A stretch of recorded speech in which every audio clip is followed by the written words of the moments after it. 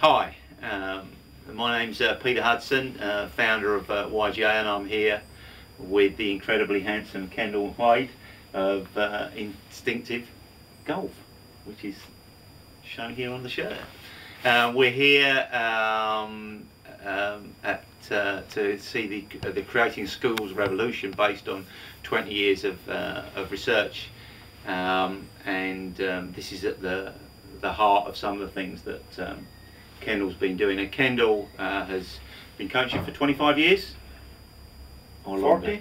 40 years, and worked with thousands of club golfers, numerous tour players, and a couple of Ryder Cup heroes. Indeed. As well as doing some incredible work with the youth development and gaining fame and reputation, certainly in the UK, but I'm pretty sure internationally as well. Let's hope so, anyway.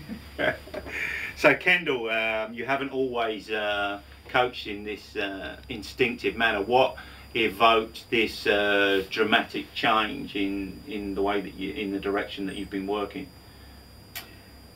What evoked it, Peter, was my own personal challenges with my game. So I'd really kind of reached rock bottom in my own game, and despite being a busy coach and people buying into what I said, I was actually regressing as a player, and I thought, this is bizarre. If I'm coaching what's actually killing me, then it's not good for the pupils long term.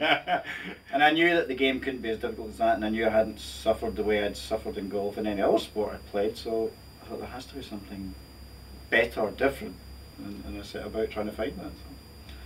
And what triggered it really was reading Extraordinary Golf by Fred Shoemaker, who's a gentleman I know you've interviewed. Yeah. And he literally opened the door to a new possibility. I stepped through it and have been for the last 20 years, and it's not been easy.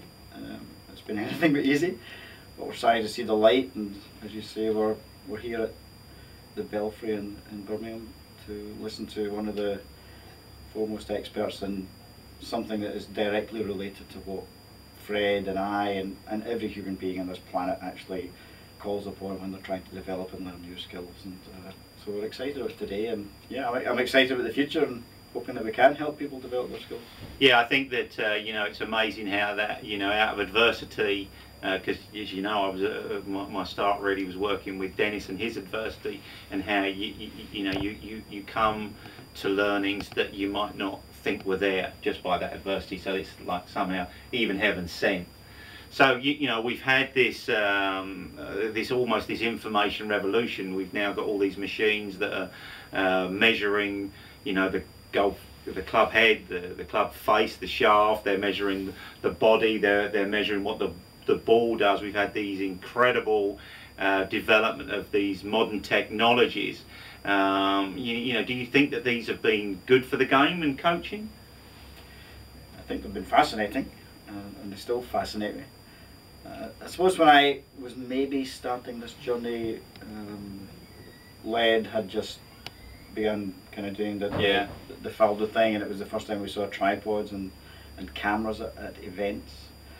And of course everybody wanted to know what that was about. Yeah. We all bought a camera in slow motion every golf swing we could, and that analysis was maybe part of the challenge. But you know what, Peter, something I always ask the coaches at all these seminars we do, and that is, you know, in our heart of hearts, are people getting better? That's the bottom line. Yeah, yeah. Do you know, in our heart of hearts, people are not getting better.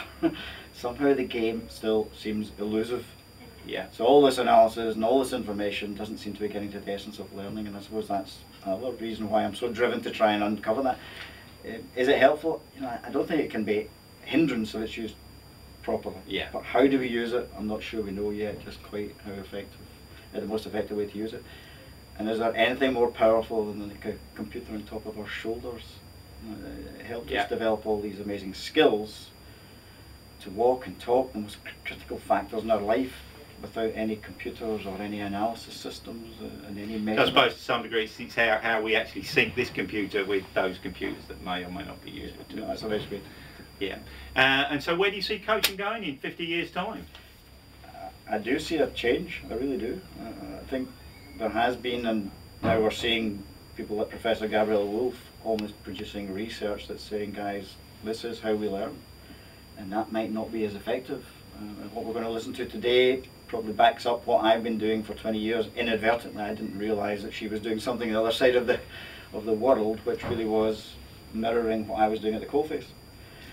But yeah, I've seen a lot of change, and there are definitely more people out there, and even some of the comments that we'll see at the seminar today will almost back up from very, very high profile coaches who are definitely looking away from how it looks to what it can produce, because ultimately it is skills that will win events and help people just enjoy the game. The ability to actually hit a golf shot with a kind of intent and a certainty and a trust that I can actually do it, and if I don't do it, it doesn't mean that I can't do it. I still know I can do it. So it's a bit like tying our shoelaces.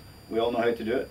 Sometimes we don't tie them properly, but it doesn't undermine my confidence that I know how to tie a shoelace. Yeah. So when a skill is really truly learned, I think poor shots can struggle to undermine that far more than the sticking plaster that I went through for 20 years, and I think there's some of the highest profile players in the world, one that we know very well, who are still looking for these little plasters that fall off, and then they go for another plaster. Yeah. And that's what I was, you know, I kept looking for fixing this fault, that fault, the next thing.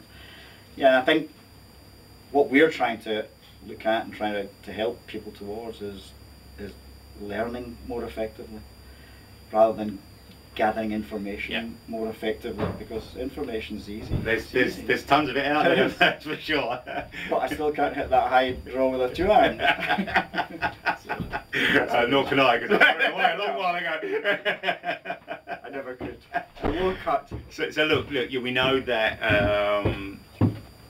I mean, I think that we have to get to this place where we're in this modern arena. We've got all these golfers wanting to play better golf and not, you know. So it's vital that we communicate what you're doing, and people can see that. So, you know, how do people start on this journey now? How do they find you? What can they do? You know, to connect to some of the information that you've already put out there. Yeah, and now you'll find out how poor a businessman I am. Because that's not what drives me, and my wife knows that. Yeah, I'm probably far more selfish than I should be, because I'm tending to run this or walk this in my own game just now, and then sharing that with people along the way. And as I do that, it seems to gather its own momentum. You know, it's a bit like, how did we come across each other? It's strange how that happens. Yeah. You know, I think what we're doing this weekend or this week with Gabrielle Wolf, and hopefully the ongoing things that will happen, the word will get out there and people will find it. I appreciate social media and the power that it can have, but I've got this kind of strange feeling that the people that are here today and the people that gravitate towards us are the people that should be here today and should be gravitating towards us, and not necessarily people who said, well, that looks interesting, he can probably fix my faults, rather than someday, you know, just the right people are here today, the people that should be here. You know, we would love to have hundreds and hundreds, but we've got a nice group of people who are interested in learning, and that's ideal for me. Yeah, and you know, I totally agree with you. You know, I think that you know, we will be found by those people that are looking for something different.